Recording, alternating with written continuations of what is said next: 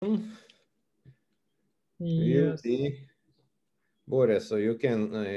Oops. Oops. I think. No. Yeah. And can you make it a little bigger? So if can you make a full screen or what? So it's a full screen now, and is it work? So It's okay. It's well, it's okay if it will not be so for me, small print. it's just a full And screen. I think you can enable presentation mode where it will be completely full screen. Presentation mode. I'll try. Something like Command L or Control Yeah, I L. did it. Yeah, I did it just Command L.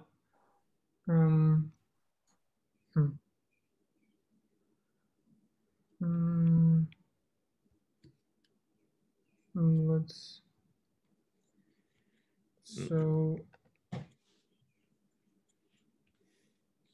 So it's a presentation mode, but I could just zoom in something like this, but I don't know. Try to kill this panel on the right. Is it possible? Then it might be that it will be slightly bigger. I think you can, if you in Zoom, if you share not just one window, but the whole screen, and then enter presentation mode, it will work. So I can.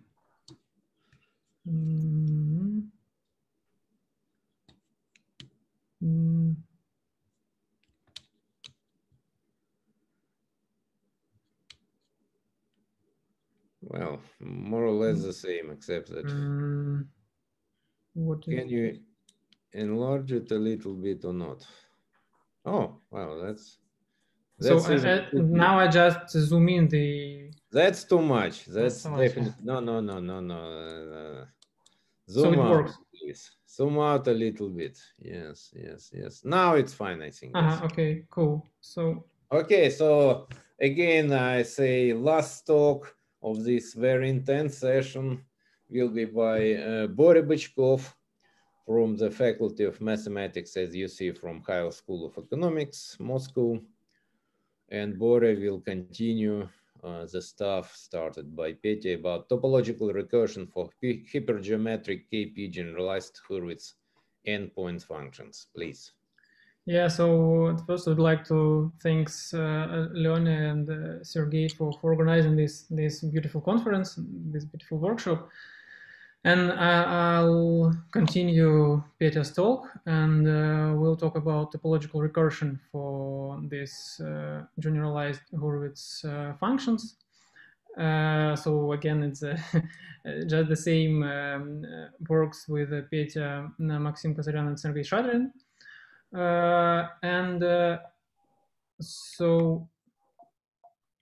Great. Yeah, okay, it works. So just to remind the notations from Petya's talk. So to formulate the topological recursion, I need the not endpoint functions, but endpoint differentials omega. And to remind, we start with from the bottom to the top. So we start with this psi and y as a formal power series at start, and then we have this partition function z, and we have these functions h, gn, and which are generating function for our numbers from all the cases that Petya mentioned. And so we have wgn and omega gn, the endpoint differentials. So I would like to formulate the topological recursion via loop equations. So due to Borot, Aron-Tan, and Borot-Shadrin, so the collection of endpoint differentials on a spectral curve satisfy the topological recursion if and only if it satisfies three properties. And now here sigma is a Riemann surface x and y and function functions on sigma, and by now I want to that we have simple zeros of dx, that p1, etc., pn are simple zeros. So it's not so important for us because of this so-called Bouchard-Reinhardt recursion also works in our cases, and I'll talk about it later. But by now, zeros of dx are simple, and then these three properties are linear loop equation, quadratic loop equation, and projection property. So the linear loop equation means that this expression of omega consistent omega gn is holomorphic in Z, and here sigma I of Z is just a deck transformation near these simple critical points P1, etc., Pn. And the quadratic loop equation reads that this expression is holomorphic in Z near the zeros of dx again. And the projection property reads that this omega gn has no poles other than in pi's in each of its arguments. So these are three properties which we want to prove for our quite general endpoint differentials. And in fact, I want to divide these three properties in two parts. The first part is a so-called blob topological recursion. So if we have endpoint differential which satisfy the linear loop equation and quadratic loop equation, then it means that these differentials satisfies blob topological recursion. And the third property, the projection property, we'll consider separately, a little bit separately. So yes, but to state the topological recursion itself, so I want to remind you that we started with just a formal power series. This psi and y, if you remember, just a formal power series. But just to formulate topological recursion, we have to put some analytical assumptions on these series, on the series psi and y, and this we call it natural analytical assumptions, just to formulate topological recursion. And this analytical assumption means that this aforementioned, as Peter said, this change of variables, this spectral curve from the work of Alexandrov, Chapuis, Einar, and Harnad. So this natural analytical assumption means that this series has non-zero radius of convergence, and that it extends analytically to the meromorphic function on the Riemann surface, with the z is a affine coordinate, and that this one form dx is a meromorphic and has a finite number of zeros. So this analytical assumption, this natural analytical assumptions, needed for this statement, just to able to formulate topological recursion. And also we want that all coefficients of this third assumption, that the coefficients of powers of h bar in psi and y are rational function in Z, and these they are singular points and are different from zeros of dx. So again, this psi and y are these guys. Yes, it's a formal power series in y and h bar and z and h bar. Okay, so and under these natural analytical assumptions, we have blob recursion. So the theorem that under these natural analytical assumptions, these symmetric differentials satisfy linear and quadratic loop equations. So we have the blob topological recursion in full generality. But it's not so, the picture not so nice for the third property, for the projection property. It's a little bit subtle. And in this case, we have two, in the case of projection property, we have two families of initial data of psi and y.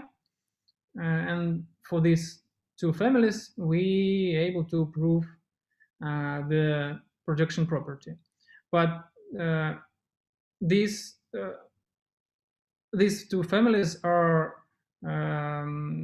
quite big, and all known cases fits in these two families. And but we didn't prove projection property in full generality, but we have these two families. Okay, so what corollaries of this topological recursion? Here I just repeat the Peter's tables. So it's just the same tables as in Peter's talk. So we have topological recursion is in all known cases of Hurwitz numbers and its orbifold and double variations, and also in Ash deformed case, also for R spin and orbifold, and for Aguri-Waffa case also. And also as Peter said, that we have we have a proof of Elbaz and Gaetan conjecture for fully simple maps, and also we have. So to speak the truth, we didn't write it down, but we have a recipe to present USV type formulas in all these cases using the technique of Einar and this paper of Petya, Zorantan, Shadrin, and Spitz, which also Peter mentioned. And also our theorem about blob topological recursion and projection properties, so our theorem about topological recursion extends to the case of non-simple zeros of the x, of course, under natural analytical assumption when we are able to speak about this. These poles, then the Bouchard-Einar recursion works for all these cases. So for all these two families. Okay, so I have a little time. So about a few slides about the proofs. So in Peter's talk, there was a main formula, and indeed, this topological recursion is a consequences of this explicit formula for WGNs, and linear loop equation is just a direct consequence of the explicit formula. And about the quadratic loop equations, the situation is following. So here, the main guy on this slide is curly, this curly WGN, which is a coefficient by h bar of this curly T, and this curly T is a sum over ordinary T's, and this ordinary T is this guy is some sum of W guys. So it is not a very, and this S curly S is just the same function as in Peter's talk, is exponent of zeta minus exponent of minus zeta over z. So this is not very nice formula, but as Peter mentioned, that we didn't write it down just because of lack time, but we have a correlation formula for WGN, and for curly WGN we also have formulas, correlator formula, and it's just a small modification formula for curly W. Curly W, just a small modification of the formula of WGN, and yes, and how these curly guys connect with the loop equation as the following. So we have if we take a u to the power r coefficient of this curly W, then we'll have so-called, as we call it, higher loop equations. For example, for the coefficient of u squared, we have the expression for quadratic loop equation. And so what we want to prove that this guy is holomorphic in near the zeros of dx. And so, as I mentioned, this curly W is a small modification, small modifications of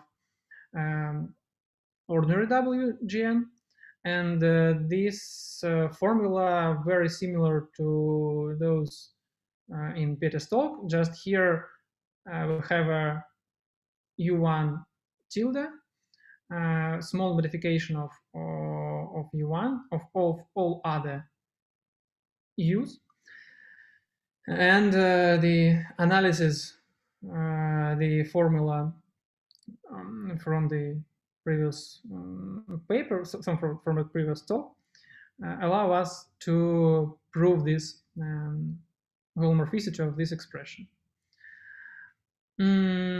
Okay, so this is about, and it works in a full generality again, these linear and quadratic loop equations. And so the projection property,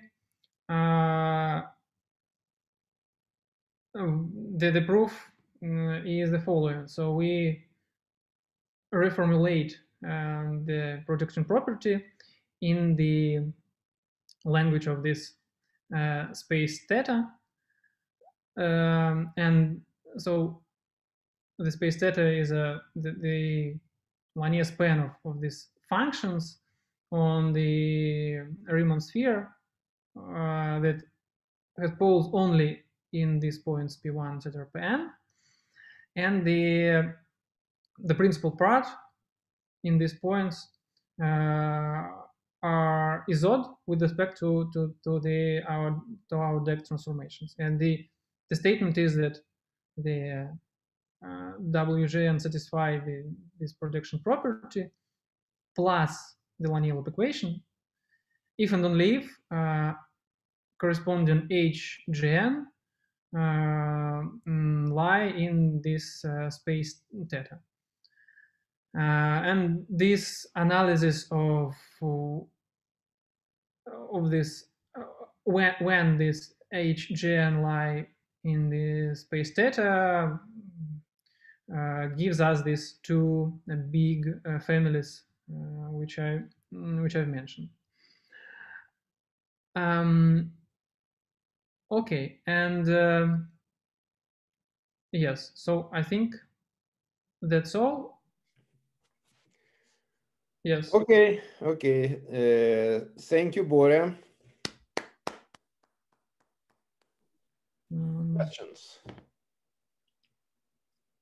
Yes, I have a question. Yeah. Yes. So you have these two families of well, these two classes where topological recursion works,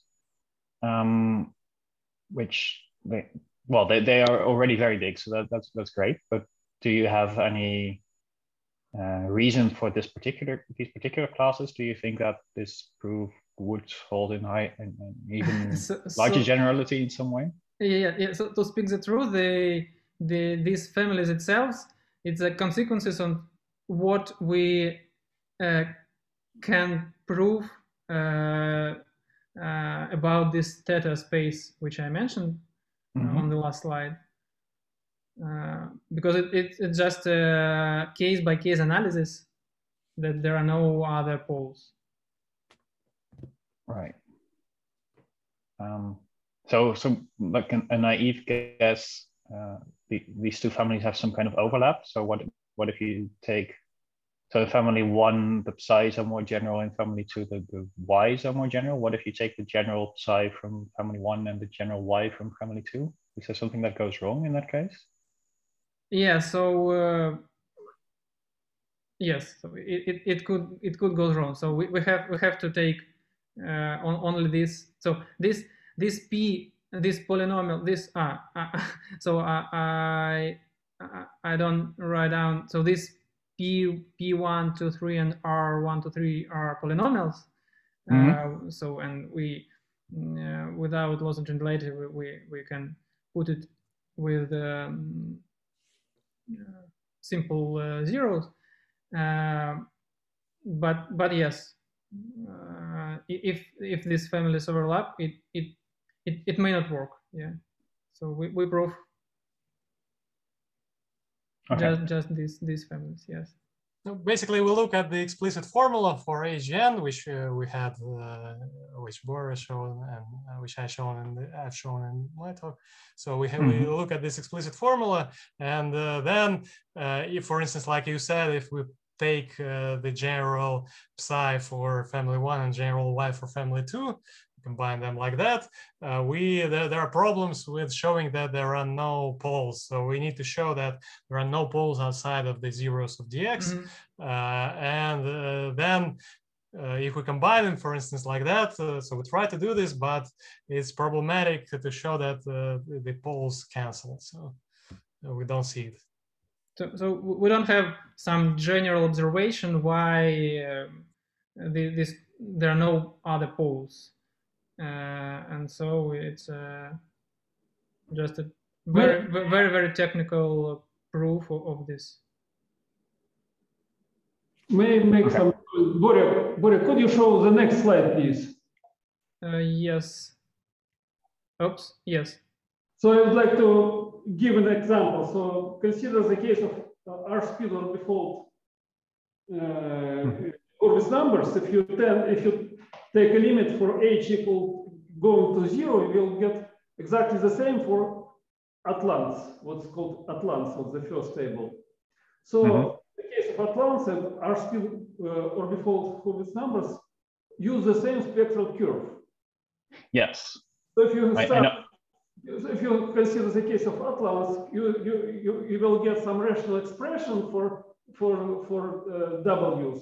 And they will satisfy both linear and quadratic loop equation, but they will have some extra poles. So in order to these poles, you need to take this H deformation of the spectral curve equation. And what is the explicit form of this H deformation? It's just a case-by-case analysis. It's not so obvious. So we have managed to cover several cases, but not in full generality. The general hope is follows that in all cases where this corresponding spectral curve is rational, there is a suitable edge deformation such that the extra poles cancel and we have a topological recursion, but we have not an expression, a statement in such full generalizing. Okay, thanks. Okay. More questions?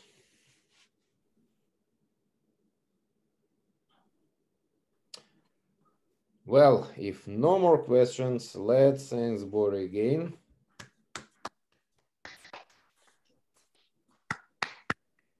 And well, we conclude activities for today. So it's the very last day that remain tomorrow. And hope again to see you